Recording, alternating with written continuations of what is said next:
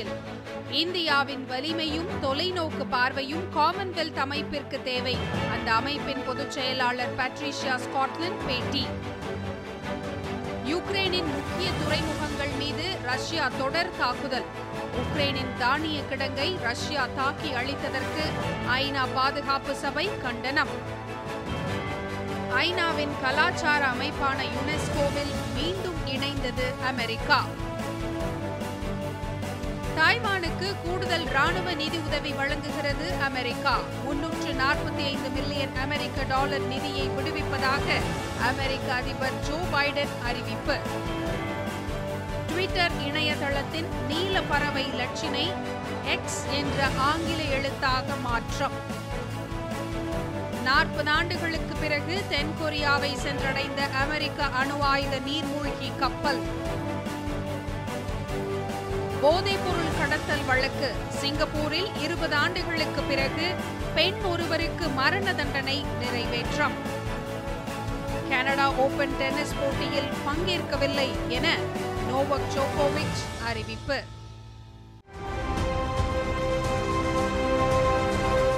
இந்தியாவின் வலிமையும் தொலைநோக்கு பார்வையும் காமன்வெல்த் அமைப்பிற்கு தேவை என அந்த அமைப்பின் பொதுச் செயலாளர் பட்ரிஷியா ஸ்காட்லாந்து தெரிவித்துள்ளார். 56 காமன்வெல்த் நாடுகளின் தலைமை பொறுப்புக்கு முதல் பெண் தலைவராக இவர் நியமிக்கப்பட்டார். பருவநிலை மாற்ற செயல்பாடு, இளைஞர் மேம்பாடு உள்ளிட்ட பல்வேறு முக்கியமான வளர்ச்சிப் பணிகளை இந்த அமைப்பு மேற்கொள்கிறது. இந்தியாவின் தலைமைத்துவத்தை காமன்வெல்த் அமைப்பு ஏற்பதற்கான முக்கியமான தருணம் வந்துள்ளதாக பட்ரிஷியா குறிப்பிட்டுள்ளார்.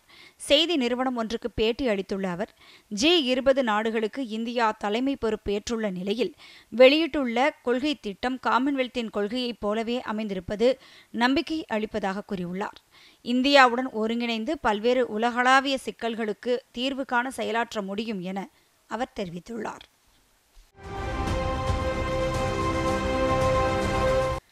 யுக்ரைன் ரஷ்யா இடையேயான போருக்கு மத்தியில் உணவுப் பொருட்கள் விநியோகத்தில் ஏற்படும் இடையூறுகளை தணிக்க இந்தியா முனைப்புடன் செயல்படுவதாக ஐநாவிற்கான இந்திய நிரந்தர பிரதிநிதி ருசிரா காம்போஜ் தெரிவித்துள்ளார். இந்தியா தனது அண்டை நாடுகளுக்கு நிதியுதவி மற்றும் உணவுப் பொருட்களை வழங்குவதன் மூலம் அதன் விநியோகத்தில் ஏற்படும் இடையூறுகளை தணிக்க முனைப்புடன் செயல்பட்டு வருகிறது என்று அவர் கூறினார். உலகின் தென் நாடுகளுடனான இந்தியாவின் 40 பில்லியன் அமெரிக்க டாலர் வளர்ச்சி திட்டங்கள் மனிதனை மையமாக கொண்ட உலகத்திற்கான அசைக்க முடியாத உறுதிப்பாட்டை பிரதிபலிக்கின்றன என்று ருசிரா காம்போஜ் தெரிவித்தார்.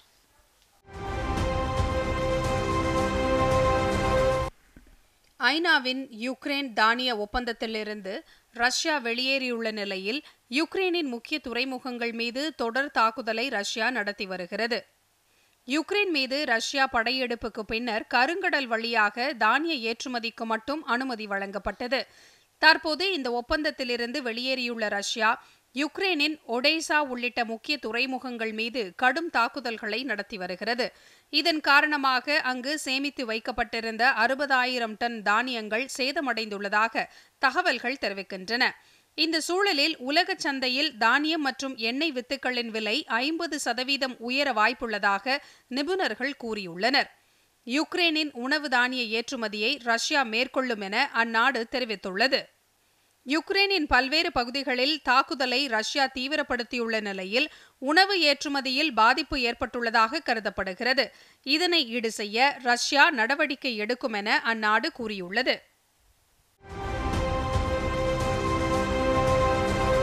உக்ரைனின் தானிய கிடங்கை ரஷ்யா தாக்கி அழித்ததற்கு ஐநா பாதுகாப்பு சபை கண்டனம் தெரிவித்துள்ளது.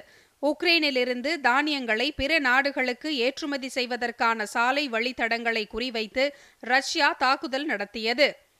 தனுப் நதியோரம் அமைந்துள்ள ஒரு மிகப்பெரிய தானிய கிடங்கையும் ஆளில்லா விமானம் மூலம் ரஷ்யா தாக்கி அழித்தது. இதனிடையே ஐநா பாதுகாப்பு சபை கூட்டத்தில் ரஷ்யாவுக்கு கண்டனம் தெரிவிக்கப்பட்டது.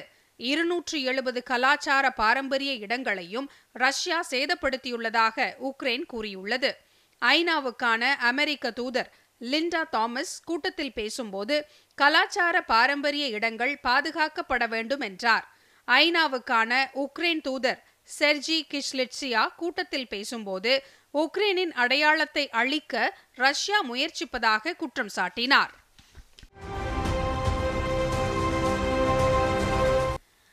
ஐநாவின் கலாச்சார அமைப்பான யுனெஸ்கோவில் அமெரிக்கா மீண்டும் இணைந்துள்ளது.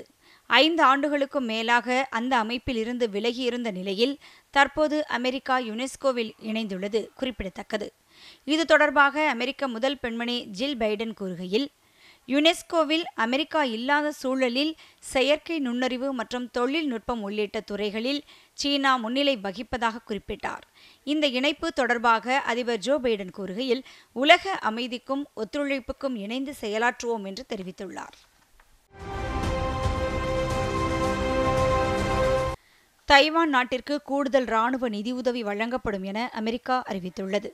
இது தொடர்பாக வெள்ளை மாளிகையில் வெளியிட்டுள்ள செய்திக்குறிப்பில், 345 மில்லியன் அமெரிக்க டாலர் நிதியுதவியை வழங்க அதிபர் ஜோ பைடன் ஒப்புதல் வழங்கியுள்ளதாக தெரிவிக்கப்பட்டுள்ளது. சீனா தைவான் இடையே மோதல் போக்கு நிலவும் நிலையில் அமெரிக்காவின் இந்த நடவடிக்கை முக்கியம் வாய்ந்ததாக பார்க்கப்படுகிறது. 2023ஆம் ஆண்டு அமெரிக்க பட்ஜெட்டில் தைவானுக்கு $1 பில்லியன் அமெரிக்க டாலர் அளவிற்கு ராணுவ நிதியுதவி வழங்க முடிவு செய்யப்பட்டது குறிப்பிடத்தக்கது.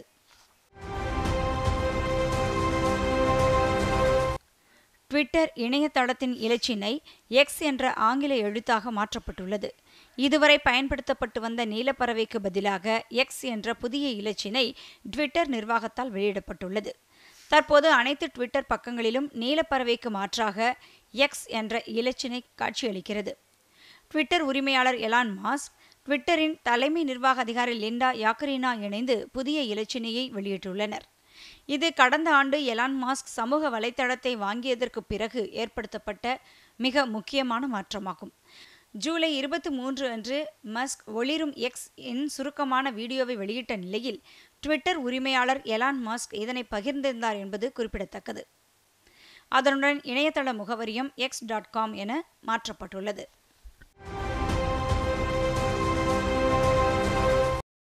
இஸ்ரேல் பிரதமர் பெஞ்சமின் நெதன்யாகு கடந்த வாரத்தில் திடீரென உடல்நல பாதிப்பு ஏற்பட்டு சிகிச்சைக்கு அனுமதிக்கப்பட்ட நிலையில் அவருக்கு வெற்றிகரமாக இதய கண்காணிப்பு கருவி பொருத்தப்பட்டதாக தெரிவிக்கப்பட்டுள்ளது. அவருக்கு இதயத்தில் பாதிப்பு இருப்பது கண்டறியப்பட்டதால் பேஸ்மேக்கர் கருவி பொருத்த வேண்டும் என அறிவுறுத்தப்பட்டது. மருத்துவமனையில் அனுமதிக்கப்பட்ட அவருக்கு பேஸ்மேக்கர் கருவி பொருத்தும் அறுவை சிகிச்சை மேற்கொள்ளப்பட்டது. சிகிச்சைக்கு பிறகு அவரது உடல்நிலை சீராக இருப்பதாக மருத்துவமனை அதிகாரிகள் தெரிவித்துள்ளனர். சிகிச்சைக்கு முன்னதாக பிரதமர் தமது ட்விட்டர் பக்கத்தில் தான் சிறப்பாக உணர்வதாக பதிவிட்டிருந்தார்.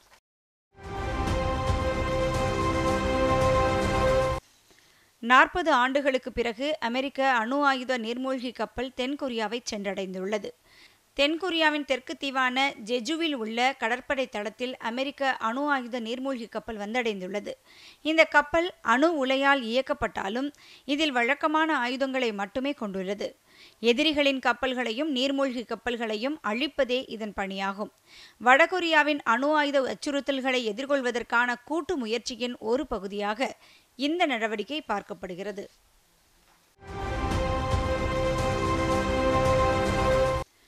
உலக நாடுகளின் கடும் எதிர்ப்புக்கு இடையே வடகொரியா தொடர்ந்து ஏவுகணைகளை சோதனை நடத்தி வருகிறது. இதன் தொடர்ச்சியாக கொரியாவின் கிழக்கு கடலோர பகுதியில் 2 ஏவுகணைகளை அனுப்பி வடகொரியா சோதனை நடத்தியுள்ளது. தென்கொரியாவின் கடற்படை தளத்திற்கு அமெரிக்கா அனுப்பிய அணு ஆயுத நீர்மூழ்கி கப்பல் சென்றடைந்துள்ள நிலையில் வடகொரியா இந்த ஏவுகணைகளை சோதனை நடத்தியுள்ளது. வடகொரியா ஏவுகணைகளை அனுப்பியதை ஜப்பான் பாதுகாப்பு அமைச்சகமும் உறுதி செய்துள்ளது. தென்கொரியாவுக்கு அச்சுறுத்தலை ஏற்படுத்தும் வகையில் வடகொரியா இதுபோன்ற அணு ஆயுத திறன் கொண்ட ஏவுகணைகளை அவ்வப்போது கடலில் அனுப்பி சோதனை நடத்துவது குறிப்பிடத்தக்கது.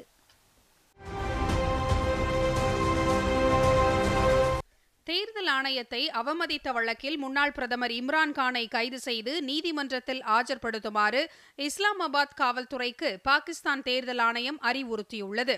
வழக்கின் விசாரணைகளில் இம்ரான்கான் தொடர்ந்து கலந்து கொள்ள தவறியதால் நீதிமன்ற அவமதிப்பு வழக்கில் பாகிஸ்தான் தெஹ்ரீக்-இ இன்சாப் கட்சி தலைவரை கைது செய்யுமாறு அறிவுறுத்தியது.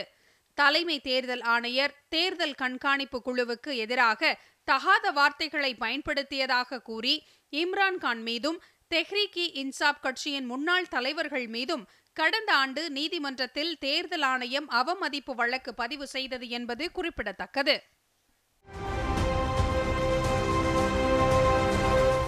பாகிஸ்தானில் கனமழை மற்றும் வெள்ளத்தால் இதுவரை 133 பேர் உயிரிழந்துள்ளதாக அந்நாட்டின் தேசிய பேரிடர் மேலாண்மை ஆணையம் தெரிவித்துள்ளது. பாகிஸ்தானில் கடந்த சில நாட்களாக தொடர்ந்து கனமழை பெய்து வருகிறது. கனமழை மற்றும் வெள்ளத்தால் நூற்றுக்கணக்கான வீடுகள் சேதமடைந்துள்ளன.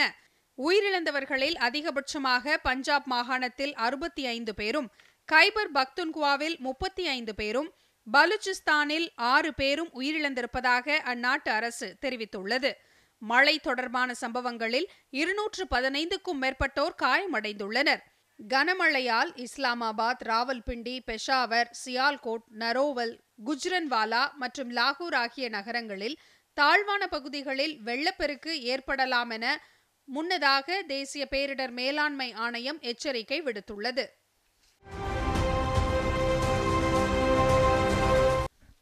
பாகிஸ்தானின் இஸ்லாமாபாத் நகரில் உள்ள ஐநா அலுவலகம் முன்பு ஆப்கன் அகதிகள் போராட்டத்தில் ஈடுபட்டனர்.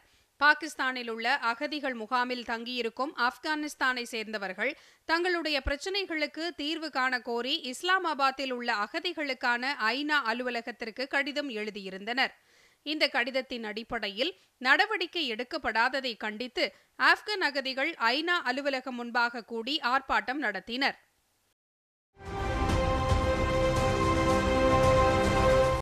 நெதர்லாந்தின் கடல் பகுதியில் கப்பல் ஒன்று தீப்பற்றி விபத்துக்குள்ளானதில் இந்திய மாலுமி ஒருவர் உயிரிழந்துள்ளார். நெதர்லாந்தின் வடக்கு கடற்பகுதியில் சென்று கொண்டிருந்த ஃப்ரீமேண்டில் ஹைவே என்ற கப்பல் தீப்பற்றியதில் ஒரு இந்திய மாலுமி உட்பட 20க்கும் மேற்பட்ட இந்தியர்கள் காயமடைந்தனர். இது தொடர்பாக ட்விட்டரில் செய்தி வெளியிட்டுள்ள நெதர்லாந்துக்கான இந்திய தூதரகம் இந்திய மாலுமியின் மறைவுக்கு ஆழ்ந்த இரங்கலை தெரிவித்துள்ளது. காயமடைந்தவர்களுக்கு உரிய சிகிச்சைகள் அளிக்கப்பட்டுள்ளதாகவும் இந்தியாவில் உள்ள அவர்களது குடும்பத்தினருடன் தொடர்பில் உள்ளதாகவும் குறிப்பிட்டுள்ளது.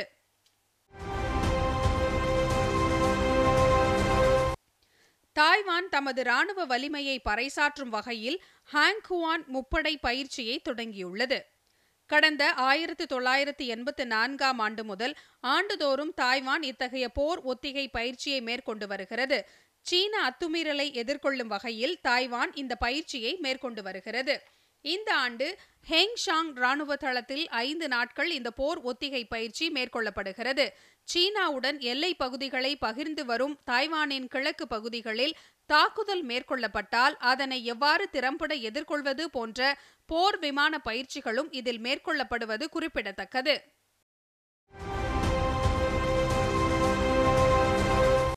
கிரேக்க நாட்டின் ஏதென்ஸ் அருகில் எவ்வியா தீவில் தீயணைப்பு பணியில் ஈடுபட்டிருந்த விமானிகள் 2 உயிரிழந்தனர்.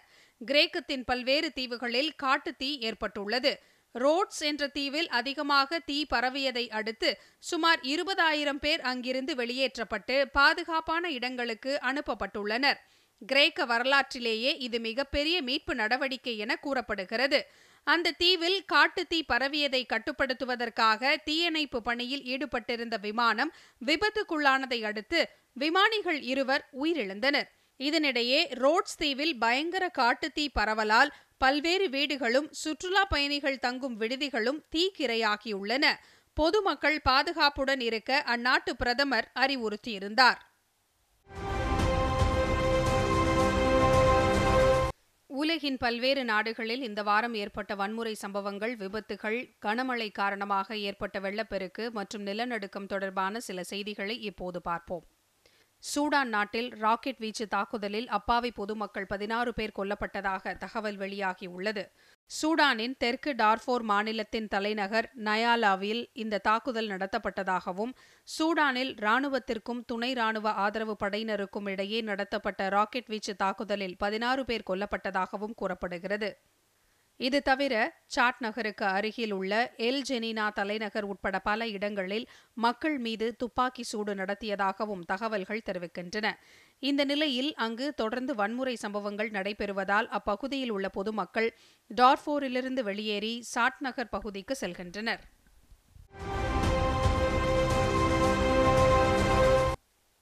இந்தோனேஷியாவில் நேரிட்ட படகு விபத்தில் 15 பேர் உயிரிழந்துள்ளதாக செய்திகள் தெரிவிக்கின்றன. 40 பயணிகளுடன் சுமத்ரா தீவிலிருந்து புறப்பட்ட படகு விபத்துக்குள்ளானதாக தெரிவிக்கப்பட்டுள்ளது. தொடர்ந்து மீட்பு பணிகள் நடைபெற்று வருவதாகவும், காணாமல் போன 19 பேரை தேடி வருவதாகவும் மீட்பு குழு கூறியுள்ளது. ஏற்கனவே இப்பகுதியில் பல்வேறு படகு விபத்துகளால் ஏராளமானோர் உயிரிழந்தது குறிப்பிடத்தக்கது.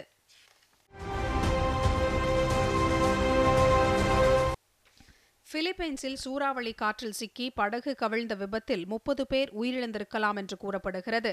தலைநகர் மணிலா அருகே பரன்கே கலினவானில் உள்ள கடற்பகுதிகளில் சென்று கொண்டிருந்த மோட்டார் படகு திடீரென வீசிய சூறாவளி காற்றில் சிக்கிக் கொண்டது.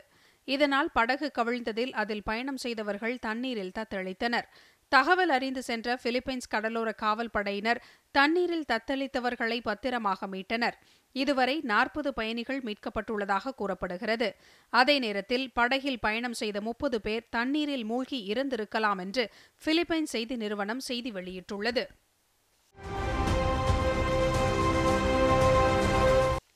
நைஜீரியாவில் எண்ணெய் டேங்கர் வெடித்து ஏற்பட்ட விபத்தில் 20 பேர் உயிரிழந்தனர். ஆப்பிரிக்க நாடான நைஜீரியாவின் ஓண்டோ மாகாணத்தின் ஓடிக்போ என்ற பகுதியில் எண்ணெய் டேங்கர் வெடித்து விபத்துக்குள்ளானது. டேங்கரிலிருந்து எரிபொருளை எடுக்கும் பணியில் ஈடுபட்டிருந்த நபர்களில் ஒருவர் வைத்திருந்த போன் தீப்பற்றியதால் இந்த விபத்து ஏற்பட்டிருக்கலாம் என கூறப்படுகிறது. லாகோஸ் பெனின் விரைவு சாலையில் ஏற்பட்ட இந்த விபத்தால் கரும்புகையுடன் அதிக அளவில் தீ பற்றி எரிந்தது. டேங்கர் வெடித்து சிதறிய விபத்தால் அப்பகுதி முழுவதும் தீப்பிழம்பாக காட்சியளித்தது.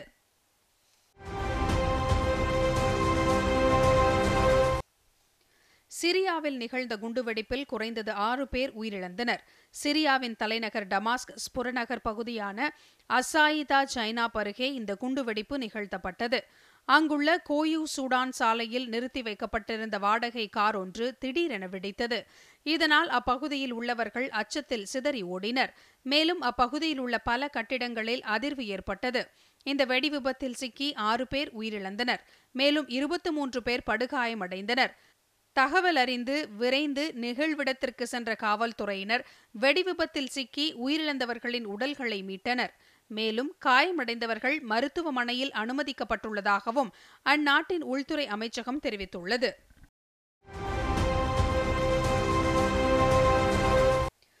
பங்களாதேஷில் பேருந்து ஒன்று குளத்தில் விழுந்த விபத்தில் 3 குழந்தைகள் உட்பட 17 பேர் உயிரிழந்துள்ளனர்.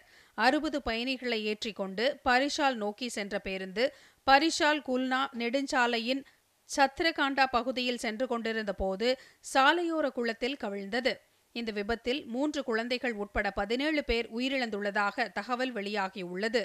பேருந்து ஓட்டுநரின் கவனக்குறைவே விபத்துக்கு காரணம் என பேருந்தில் பயணித்தவர்கள் தெரிவித்துள்ளனர்.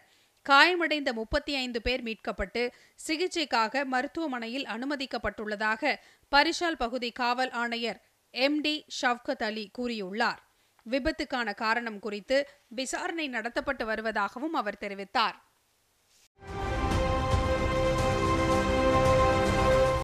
இத்தாலியில் வீசும் அனல் காற்று மற்றும் ஆலங்கட்டி கனமழை தொடர்பான விபத்துகளில் 7 பேர் உயிரிழந்துள்ளனர். ஐரோப்பிய நாடுகளில் ஒன்றான இத்தாலியில் தற்போது மிக மோசமான வானிலை நிலவி வருகிறது. அந்நாட்டின் தெற்கு பகுதியில் வீசும் அனல் காற்று காரணமாக காட்டுத்தீ பரவி வருகிறது. இதனால் வனப்பகுதியை ஒட்டியிருந்த குடியிருப்பு பகுதிகளைச் சேர்ந்த 3 பேர் உயிரிழந்தனர். அதே நேரத்தில் இத்தாலியின் வடபகுதியில் கனமழை கொட்டி தீர்த்து வருகிறது. இதன் காரணமாக தாழ்வான பகுதிகள் அனைத்தும் மழைநீர் சூழ்ந்து வெள்ளக்காடாக காட்சியளிக்கின்றன.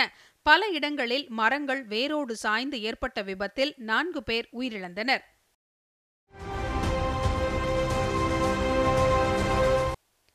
பாகிஸ்தானில் கடந்த 24 மணி நேரத்தில் கனமழை காரணமாக 9 பேர் உயிரிழந்தனர்.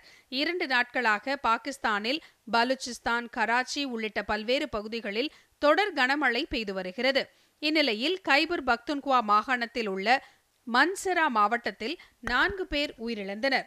இம்மாவட்டத்தில் வெள்ளப்பெருக்கு காரணமாக வீடுகளில் மழைநீர் புகுந்தது. மேலும் பல இடங்களில் நிலச்சரிவு ஏற்பட்டதால் வீடுகள் தரைமட்டமாகின.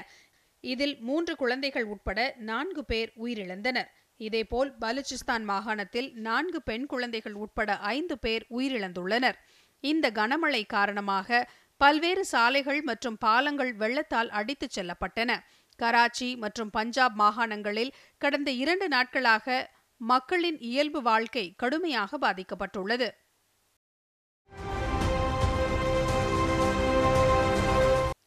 இந்தோனேஷியாவின் கிழக்கு நூசா தெங்கரா தீவில் சக்தி வாய்ந்த நிலநடுக்கம் ஏற்பட்டது. இந்த நிலநடுக்கம் ரிக்டர் அளவில் 6.0 என்ற அளவில் பதிவாகியுள்ளது. கிழக்கு இந்தோனேஷியாவின் திமோர் லெஸ்டேக்கு அருகில் 75 கிலோமீட்டர் ஆழத்தில் கடலில் ஈர்ப்பு மையம் அமைந்திருந்ததாக அந்நாட்டு புவியியல் ஆய்வு மையம் தெரிவித்துள்ளது. நிலநடுக்கத்தின் அதிர்வுகள் அருகில் உள்ள தீவுகளிலும் எதிரொலித்தது. எனினும் பாதிப்புகள் குறித்து எந்த தகவலும் இல்லை. சிங்கப்பூரில் 20 ஆண்டுகளுக்கு பிறகு பெண் ஒருவருக்கு தூக்கு தண்டனை நிறைவேற்றப்பட்டதாக வெளிவந்திருக்கும் தகவல் பெரும் அதிர்ச்சியை ஏற்படுத்தியுள்ளது. 20 ஆண்டுகளுக்கு பிறகு பெண் ஒருவருக்கு போதைப்பொருள் கடத்தல் வழக்கில் தூக்கு தண்டனையை சிங்கப்பூர் அரசு நிறைவேற்றியுள்ளது. சமூக நல பாதுகாப்பு, ஒழுக்கம் ஆகியவற்றை சுட்டிக்காட்டி போதைப்பொருள் பரவலை கட்டுப்படுத்துவதற்காக கடுமையான தண்டனைகளை வழங்கி வருகிறது சிங்கப்பூர் அரசு. இதனால் ஐநாவின் மனித உரிமை அமைப்புகளின் கடும் விமர்சனத்தையும் சந்தித்து வருகிறது. இந்த நிலையில் சிங்கப்பூரைச் சேர்ந்த பெண் சரிதேவி ஜமாலி என்பவர் 30 கிராம் ஹெராயின் தனது வீட்டில் வைத்திருந்ததாக கடந்த சில ஆண்டுகளுக்கு முன் கைது செய்யப்பட்டார். இவ்வழக்கில் அவருக்கு தூக்கு தண்டனையை சிங்கப்பூர் அரசு உறுதி செய்தது. இந்த நிலையில் அவருக்கு வெள்ளிக்கிழமை தூக்கு தண்டனை நிறைவேற்றப்பட்டது. இந்த வார தொடக்கத்தில் 50 கிராம் ஹெராயின் கடத்தியதற்காக அசிஸ் என்ற இளைஞருக்கு சிங்கப்பூர் அரசு தூக்கு தண்டனை நிறைவேற்றியது. இந்த நிலையில் இவ்வாரத்தில் 2வது நபராக சரிதேவி டிஜமானிக்கு தூக்கு தண்டனை நிறைவேற்றப்பட்டுள்ளது. சிங்கப்பூரில் 500 கிராமுக்கு மேல் கஞ்சா கடத்துவோருக்கு மரண தண்டனை விதிக்கப்படுகிறது. இந்த சட்டத்தை ரத்து செய்ய வேண்டும் என மனித உரிமை ஆர்வலர்கள் தொடர்ந்து கோரிக்கை வைத்து வருகின்றனர் என்பது குறிப்பிடத்தக்கது.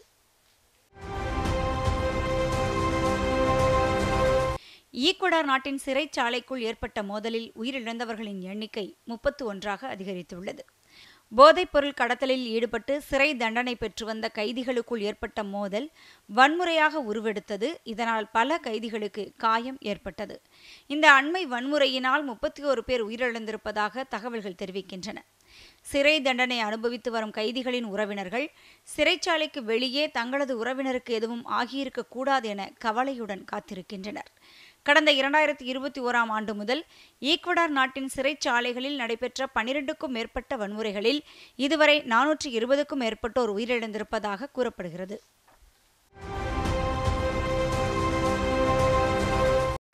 கிரேக்க நாட்டில் பரவி வரும் காட்டுத்தீ காரணமாக 19,000 பேர் வீடுகளை விட்டு இடம்பெயர்ந்துள்ளனர். ரோட்ஸ் காட்டுப்பகுதியில் தொடர்ந்து 6 நாட்களாக காட்டுத்தீ பற்றி எரிந்து வருகிறது. இந்த தீ மற்றும் அதிகரித்து வரும் வெப்ப தாக்குதல் காரணமாக அதிக அளவில் மக்கள் வெளியேறி வருவதால் அவர்களை பாதுகாக்கும் நடவடிக்கைகளை துரிதப்படுத்தியுள்ளதாக அந்நாட்டின் பருவநிலை மாற்ற அமைச்சகம் தெரிவித்துள்ளது.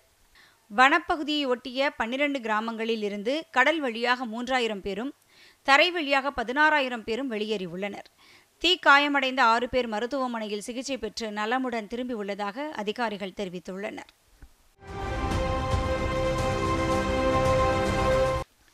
அல்ஜீரியா, இத்தாலி, கிரேக்கம் ஆகிய நாடுகளில் பரவிய காட்டு தீயின் காரணமாக 40க்கும் மேற்பட்டோர் உயிரிழந்தனர்.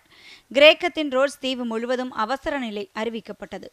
20,000க்கும் மேற்பட்ட மக்கள் வெளியேற்றப்பட்டு முகாம்களில் தங்க வைக்கப்பட்டுள்ளனர். கிரேக்கத்தின் மத்திய பகுதிகளில் அலுவலகங்கள், தொழிற்சாலைகள், சுற்றுலா பயணிகளின் தங்கும் விடுதிகள் போன்றவை தீயால் பாதிக்கப்பட்டுள்ளன. தீயணைப்பு வீரர்கள் விமான உதவியுடன் தீயை அணைக்கும் பணியில் ஈடுபட்டுள்ளனர். இதேபோல் வடமேற்கு சிரியாவின் மலைப்பகுதிகளிலும் காட்டுத்தீ ஏற்பட்டுள்ளது.